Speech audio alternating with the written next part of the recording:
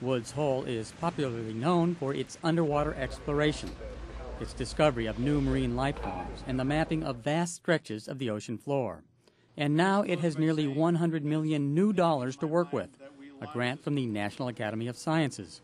Woods Hole Director James Luton.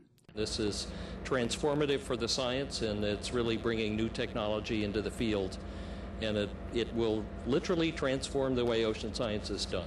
Woods Hole is America's premier center for ocean studies.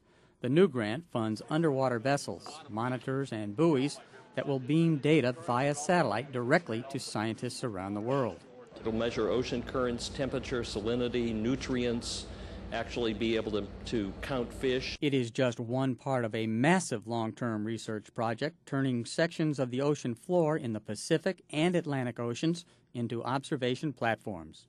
Holly Givens is with the consortium that is administering the grant. Traditionally, oceanographers have gone with great expense to sea and have only been able to do experiments over a limited amount of time. Instead, we'll have permanent data coming in. Where this is going in the long term is to develop a long-term ocean observatory which can improve weather prediction, which can improve fisheries management. Once fully established, the network will allow scientists and anyone else who's interested to study ocean phenomenon continuously from any internet connection in the world. Paul Sisco, VOA News.